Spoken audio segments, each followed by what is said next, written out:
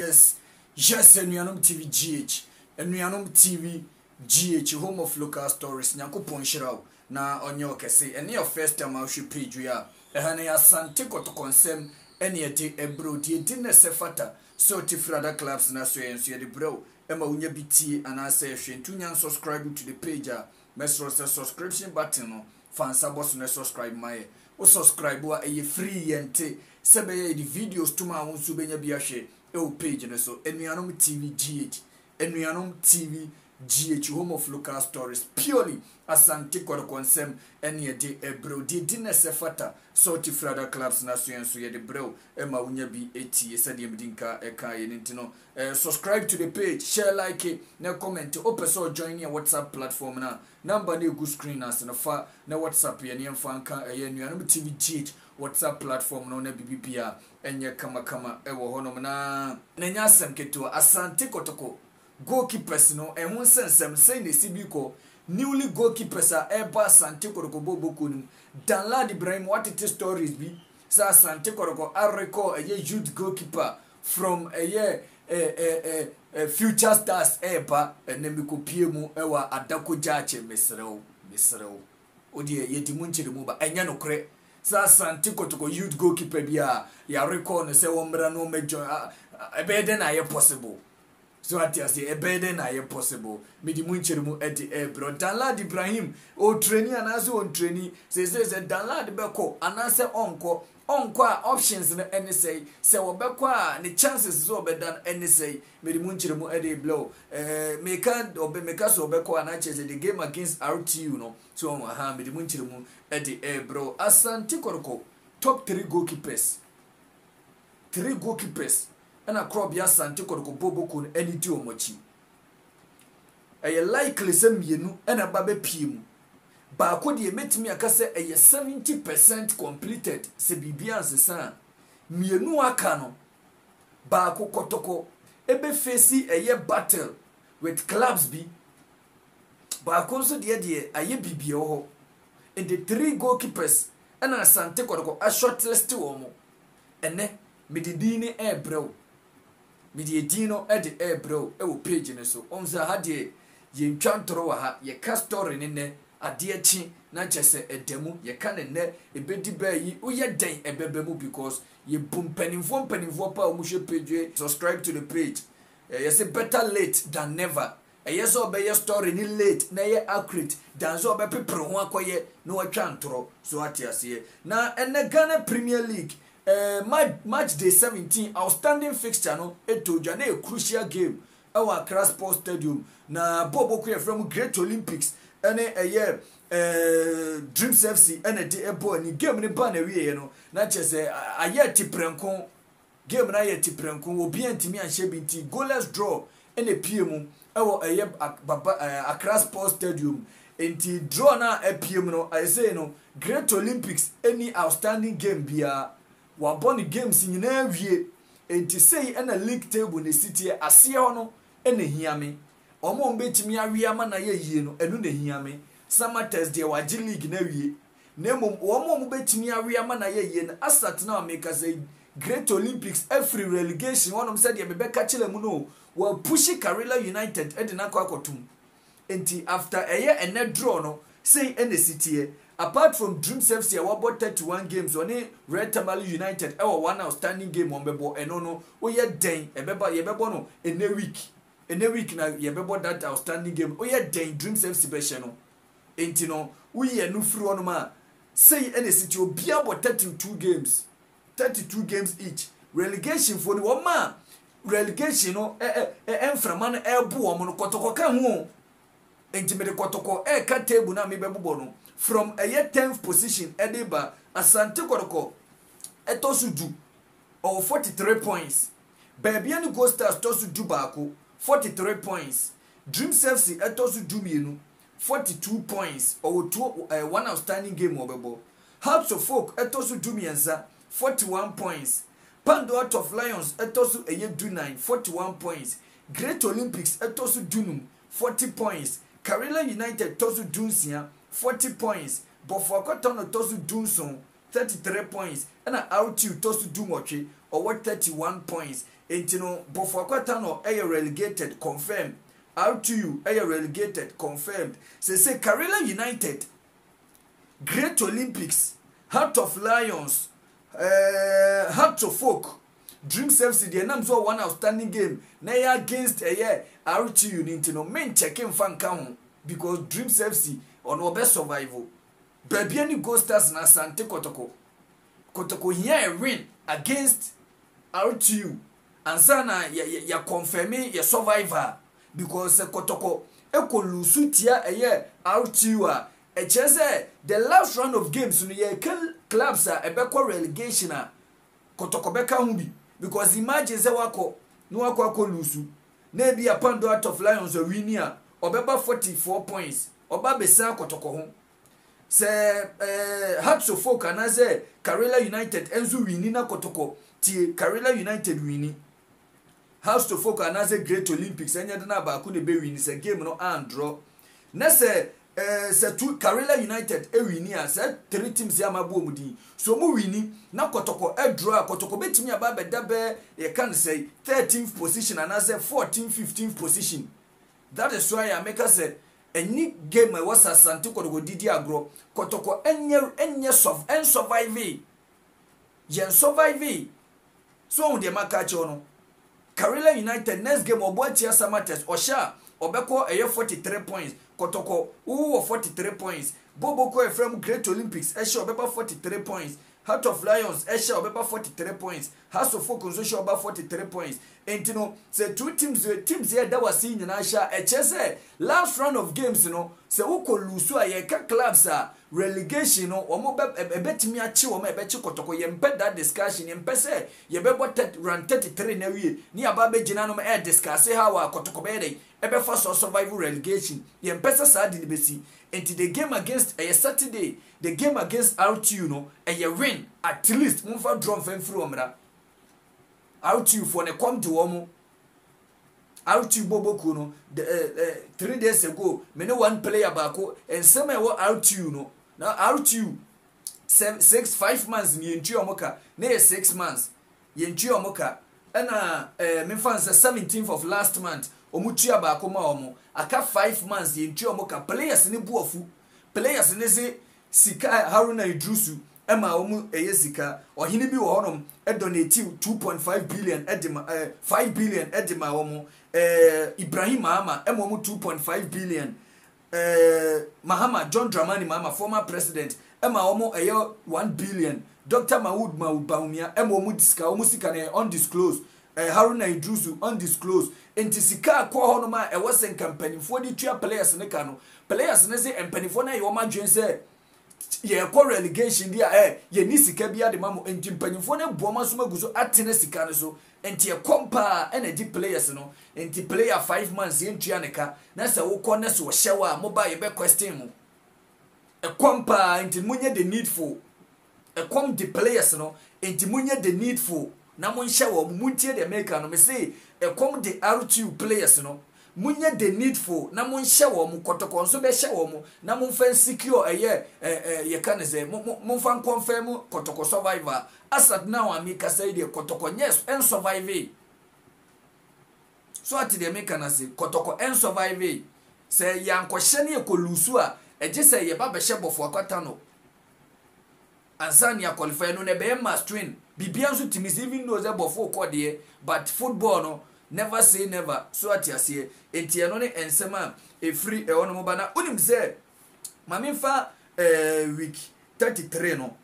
fixtures no emfa ntudwa emfa emamo ewo honum na yes okay enu nie nyame atuma said dem din kaka chiro no ewo National Gas Sports Complex no R2 ene Asante Kotoko ene de bebo ni sesi amakan homsem Saturday kro na Accra Lions ene Dreams FC ene bebo ni wa Accra Sports Stadium on Sunday matches say ene City Kotoko game no 3:00 so one Dreams FC game ni nyina so na Sunday games no say ene City Karela United ebetina fie na oni Boboku a ye from Samates Ediaboni Karela United win Pando out of Lions any Legon Cities Pando out of Lions win Bofuakwata no any Brekum Chelsea win Stephen Amankure to score. Diana Stars ni so atreman Diana Babiani Gold Stars and Mediama Sporting Club. So game no the Asterish at down Nations FC and Bechem United Nations win. And a Sunday and you made big game of the season. Game of the cream that the la cream mancha derby. Ni me na me so ni kwe no kwe. One match ni.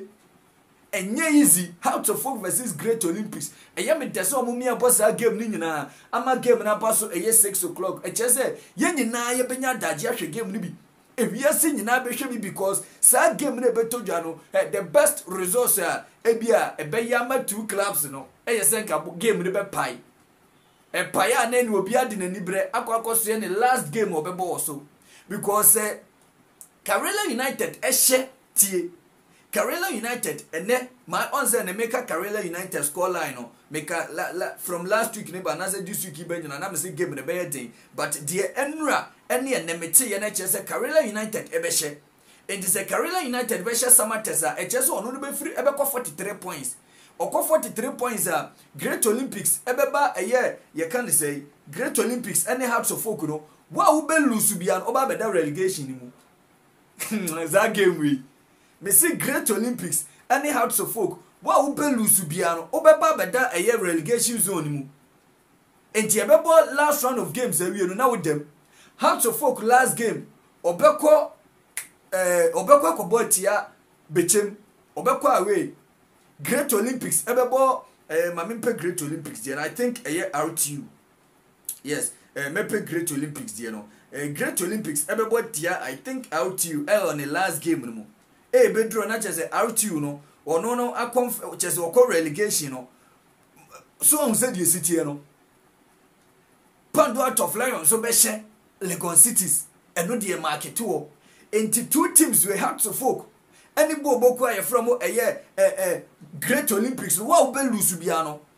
ebebo ma de 33 na wie na wo dem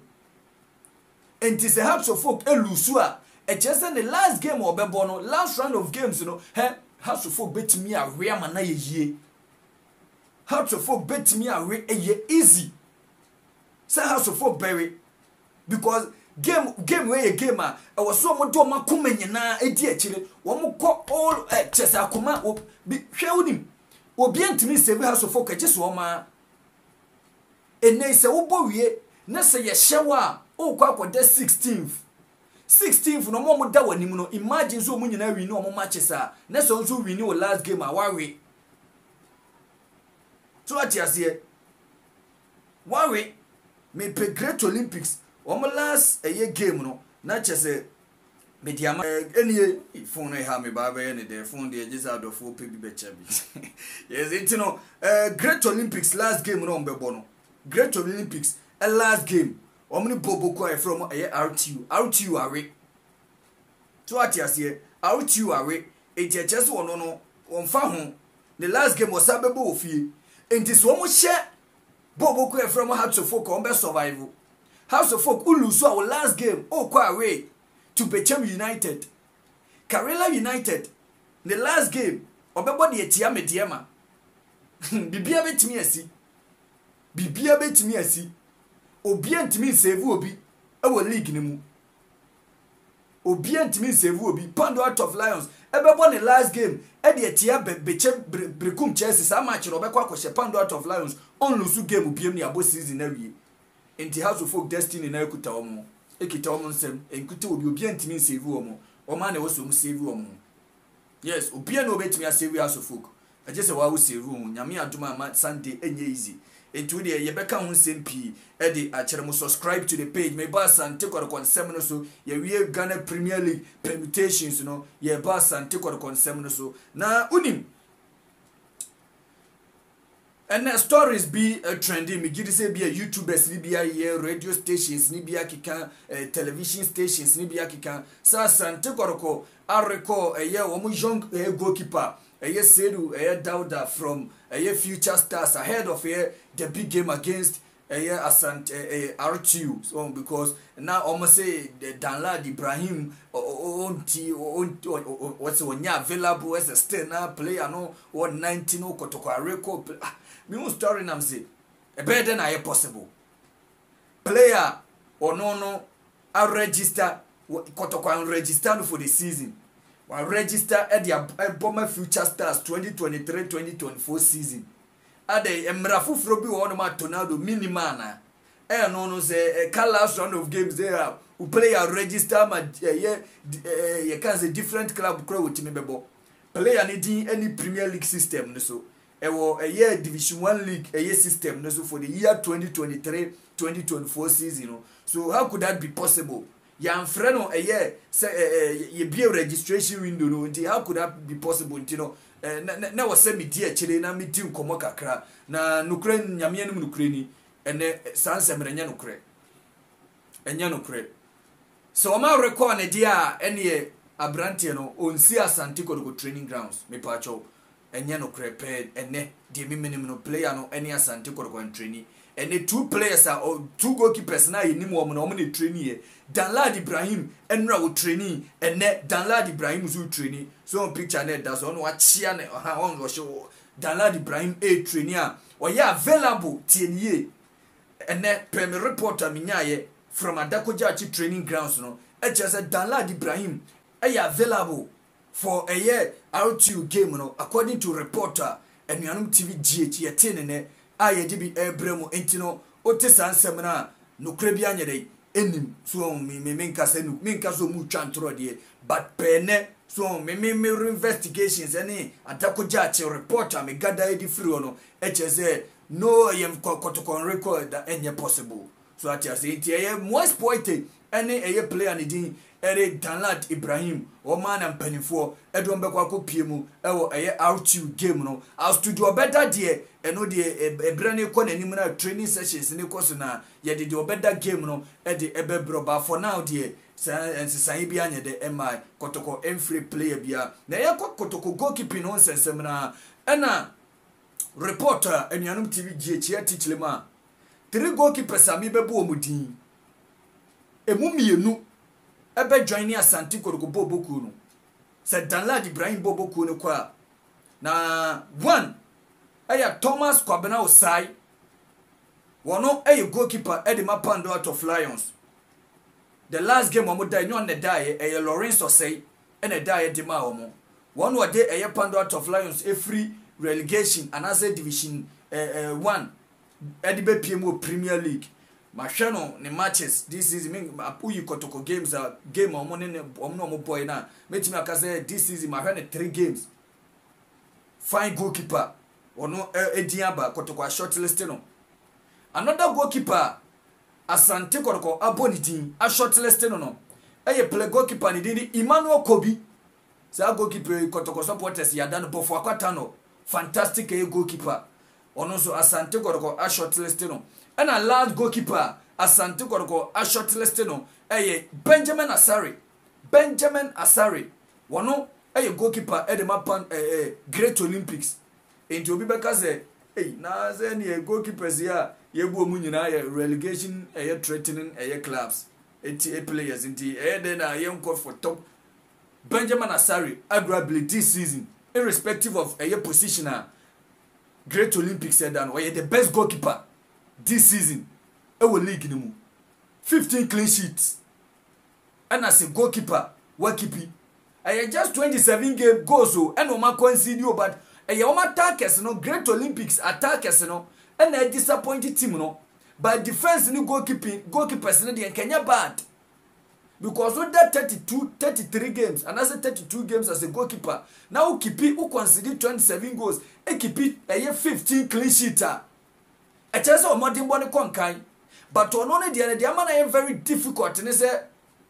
Samates any the goalkeeper nechi Samsona Bobo Kra from how to focus when it is the same goalkeeper nechi na the me teach them coach and no worker e the player no kra zatama no worker ewo Samates no the goalkeeper no kra ko ho no man ko but no man na ntimi function or start returning to a Great Olympics Samates for here player no e dey call Africa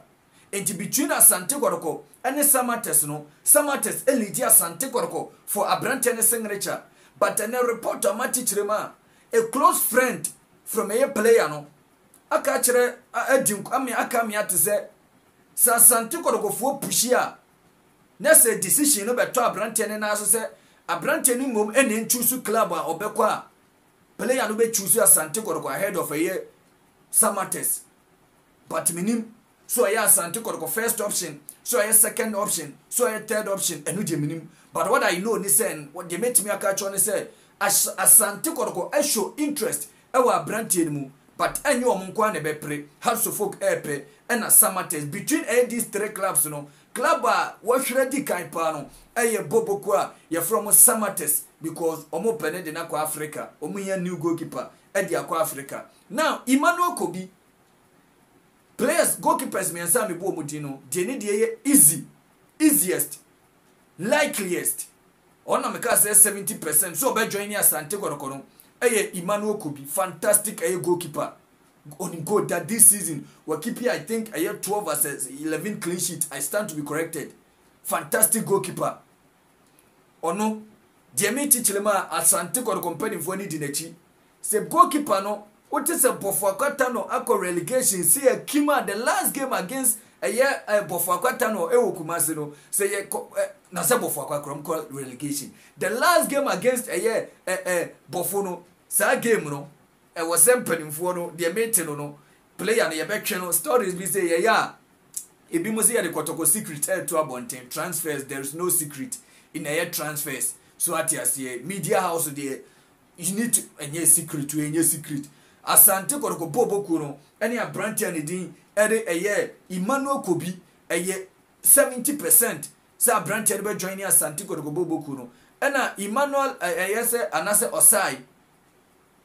Pando out of Lions goalkeeper no two players we Emmanuel Kobi free on ma the next goalkeeper likely anaso ono so close kakra no goalkeeper ni din Emmanuel Osai and the Sauka say hyehyɛ three goalkeepers no mienu ene be join Asante Kotoko Boboko no Danlad Ibrahim de obekɔ ye boss season e be say the new management ebeba no ene be extending the contract there I can't tell but ye boss season we ya Danlad Ibrahim contract on Asante Kotoko no aba na we up to date no contract offer nyame adome de kire meba be ye ho adwuma enti Danlad Ibrahim likely so obekɔ say Danlad Ibrahim bekɔ dia ene na chese Moise Poit beko Kotoko be here two goalkeepers three goalkeepers ena me de omudi atudwa watch out for Emmanuel Kobi ene Emmanuel Osai Kwabena Osai mame mfensi nyame adome de kina meba be throw more light on it na bibia aye kama ewo honum Seaside construction limited Seaside construction limited masa bana tensi hun sensem dia so atensi yensi dan fama ebia wato dan wato asase no unya hu even a project e was we yesi so say ye school na upese usi say ya asori na upese usi factory na upese usi one kasa wo dan na upese usi trema emfa ho say bia one bedroom say ye two bedrooms and odie precise site for asoye na ni omu nim komo unu omu din komo a omu do obekọ omu na obekọ site wo omankasa be kire project no said esitie so atiase project no asase no de wo yesi so a ebeboa na wa kikire o mankasa aye from start be to foundation asidan no aboso aye plumbing works aye you can say on be install bibibia be ye roofing be ye electricals full package uko seaside for so ya onsan ko baby contractor mesi dan ma na onzan ko fa carpenter ni mane meboso na wi akofa electrician wi awafa tilers amoma beto tiles ansan wi asa ko akofa ye can say plumbers amoma ba debi full package entifo ni kire mo maso ye na chese eko enumu enin komo from ewa homen so 0536 515311 0536 515311 from anase WhatsApp womo nenu munim komoneje enquiries na bibia enye kama nyankopon shoro bibia na onyo bibia kese ne video na etenten but mumfa nchemi so ati ase subscribe share like and comment